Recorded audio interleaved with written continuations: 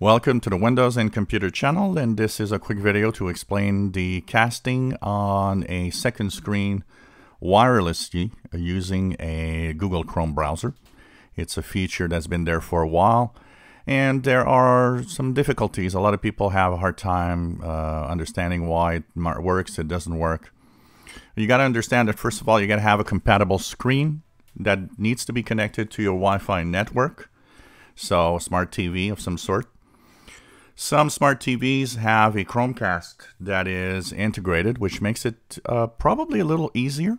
Chromecasts are good for the casting. If you have a separate Chromecast on a normal TV, it's also a great way of casting a screen wirelessly.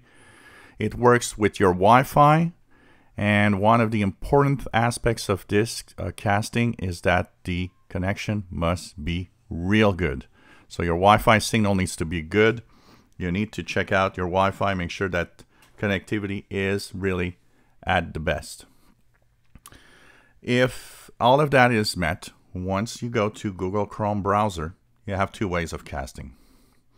You'll have right-click on your screen, and you have the cast option. And here it's going to show a little icon on the top right, display on another screen. It's going to show you the available screens. And one of the things that's important, you'll see that some are available, but some will have maybe available for specific video sites. That depends on the TV itself, how smart of a TV it is and capable of casting. Some will cast only with the same websites that have the apps integrated in them, like YouTube, Netflix.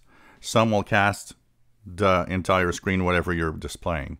So for example, I've got an Android TV that's here at the top. If I click, it now is casting, and I can see it here on my TV. And you'll see that it displays kind of a little blue circle with kind of a stop button in the middle. So as long as you have this working, you'll be able to cast and see the screen.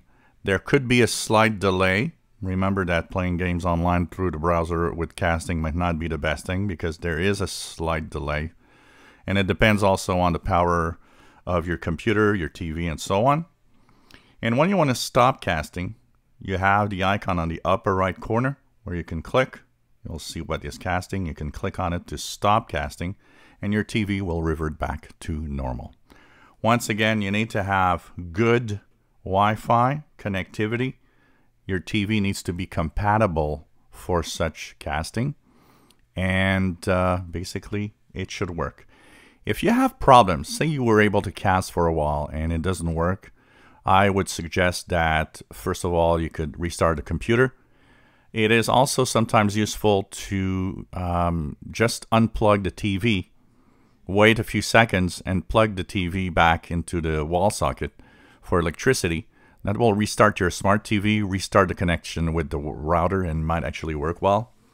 If you have problems with casting, remember that your router is a center point here for that casting. It is the device that will actually be doing that, will be sending that signal. And sometimes there are routers that might not work very well with that. You need a good quality router. If your router or wireless connection is also part of your modem from the internet service providers, sometimes that could cause problems also.